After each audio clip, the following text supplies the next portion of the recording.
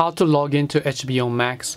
Hey everyone, welcome back to our channel, The Solution Guy. So in today's guide video, I'll simply guide you on how you can log into your HBO Max account. So just make sure to watch the video till the end.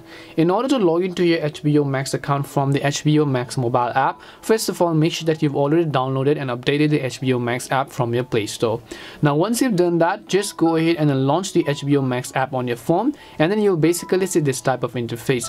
Depending upon the strength of your internet connection, it may take some time to go ahead and then load the application for you. So as you can see, once the application has been loaded, in order to sign into our account, all we have to do is just tap on the profile icon which you see at the top right hand side of the screen. Then once you tap on the profile icon, here at the very bottom you'll find the option that says sign into your account. So all you have to do is to just tap on the sign into your account button. Then it will ask you to enter your email address. Go ahead and then make sure to enter the email address of your HBO Max account. Then once you enter the email address, make sure to also choose and enter your password. If you're not sure what you've typed in, tap on the I button right next to it. Or else if you forgot your password, you can tap on the forgot password button and then you should be able to reset your password. Now once you make sure that all of your login details are correct, you can just sign in by tapping on the sign in option over here after you enter the correct credentials.